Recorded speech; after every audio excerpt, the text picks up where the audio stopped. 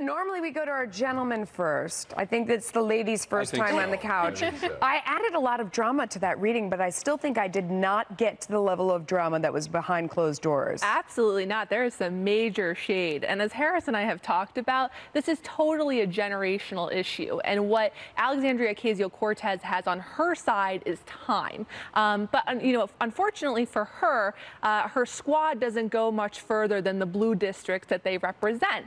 And for Nancy Pelosi, she's much more concerned with the moderates who made up the 2018 midterm majority for the Democrats. And so we know that those midterm Democrats who were elected, they're terribly scared of the Alexandria Ocasio-Cortez policies. I know this because I work for America Rising. We do opposition research, we do tracking, and whenever we follow these candidates and ask them about Alexandria Ocasio-Cortez's policies, they run away from our cameras.